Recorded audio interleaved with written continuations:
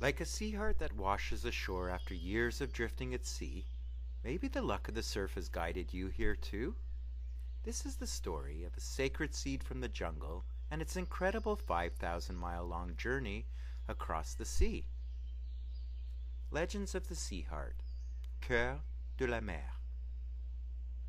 Of all man's attachments, it is his relationship with nature that offers the greatest experience for soulful learning. What represents the idea and substance of life more fundamentally than a seed? A symbol of beginnings, the seed is a messenger for the spirit of life and the will to grow, flourish, and evolve.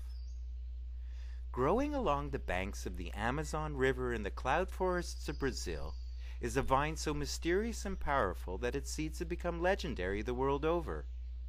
It is here, among a wealth of biodiversity of flora and fauna, that the sea heart is born.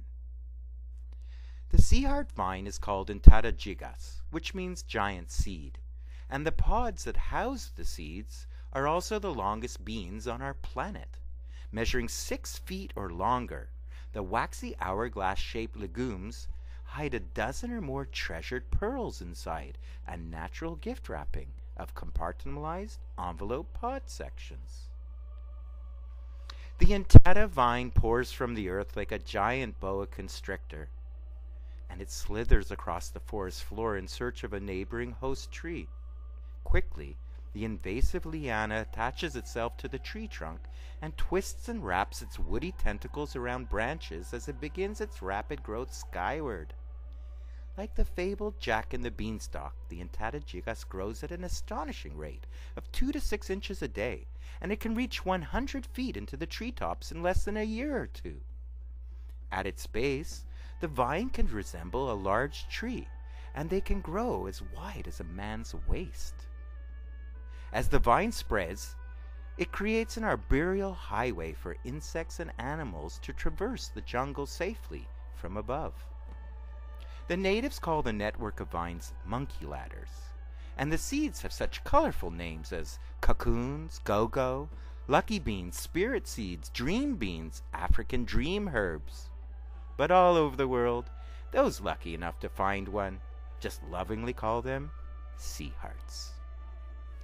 The shiny mahogany heart-shaped peas or seeds are released from the drying pods at maturity. During the rainy season, torrential waters flood the forest floor and wash the natural trash, which includes sea hearts, into streams that turn into rivers that eventually empty into the sea. Sea hearts floating along the great winding rivers of the Orinoco and the Amazon can take months before reaching the mouth where fresh water and salty water merge. Equipped with a hard armor shell and blessed with an internal air cavity that acts as a life preserver, making for the perfect seaworthy vessel, sea beans can float for years in salt water, where most other seeds, including coconuts, would sink after just 6 months. Once adrift, the seeds are propelled along the warm currents of the Gulf Stream.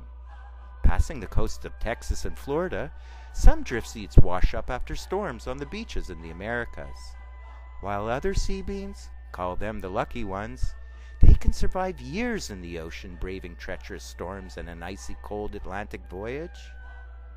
Eventually, after years and thousands of miles, call it fate or destiny or just tenacity and perseverance, a lucky sea heart washes ashore on a distant land. From England to Ireland, from Scandinavia to Greenland, beachcombers, explorers, mariners, medicine men, shaman, travelers, and lovers have all contributed to the colorful folklore and superstitions that have become known as the Sea Heart legend.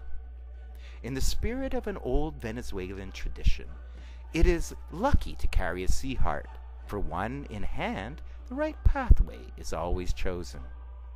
In tales from Christopher Columbus, sea hearts found on the beaches of Porto Santo Azores inspired the explorer to search for lands to the west, and islanders still call the sea hearts fava de Colombe, or Columbus's beans. Jamaican elders tell of the maroon warriors who were trapped in the cockpit mountains of the island's interior and outlasted the invading British redcoats by drinking the water that flowed from the cut vine of the cocoon. In fact, the marriage between sea hearts and water lives on in the rural Caribbean homes, with sea hearts being placed in rain drums to keep the water cool, fresh, and safe.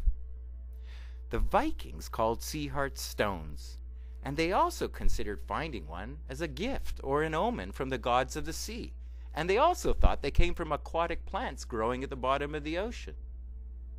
Symbolizing new life, the Norsemen brewed a strong ale using sea hearts for expectant mothers to ensure a safe and easy delivery. Later on, it was given to babies as a natural teething ring. In Africa, the seeds are digested or smoked to enhance lucid dreaming and communication with the spirit world.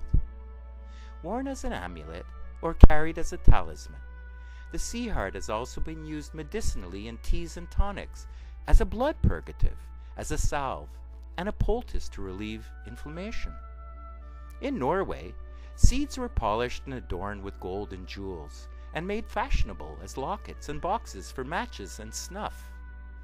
Today, sea hearts are given as tokens of appreciation and undying affection. Exchanged between friends and lovers, the heart unites and bonds souls over time, distance, and space. Like a bottle floating in the ocean, sea hearts carry a message of wisdom from generations of tribal storytellers. It is a true survivor, a sacred life force, and a call for consciousness from our vanishing seas and forests. As one of the rarest and most beautiful seeds on earth, the excitement of finding a sea heart is equaled only by the soulfulness of sharing one with a friend. Carry it with you always, and delight in telling the magical legend, and embellish it with stories from your own sea heart journey.